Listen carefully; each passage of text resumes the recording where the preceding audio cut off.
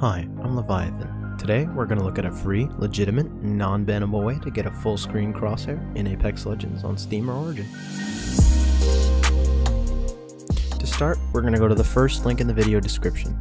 Click the green code button, you'll see a drop down, and then click download zip. Save the zip to whatever folder you'd like. You're going to want to have WinRAR installed for this next part.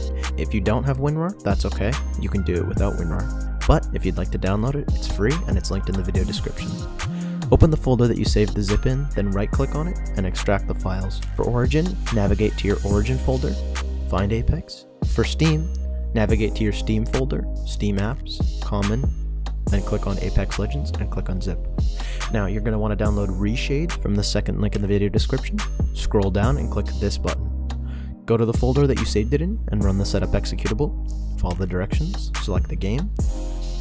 Go to the folder that you saved Reshade in and run the setup executable. Follow those directions.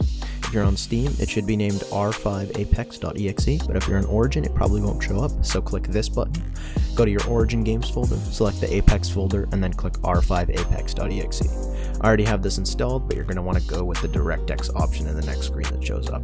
Once you've done that, open up the Windows Explorer again, navigate to wherever you installed Reshade, go to Reshade-Xhair Master, Shaders, select xhair.fx, right-click it, copy it, go back to the Reshade Shaders, right-click, and paste it.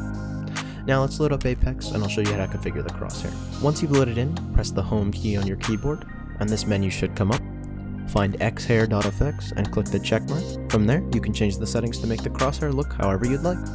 Thanks for watching, everybody. I hope this video was informative and useful. If you made it this far, consider checking out my socials linked in the description. If you liked this video, leave a like and consider subscribing. If you didn't, leave a dislike and let me know what I could have done better. Thank you.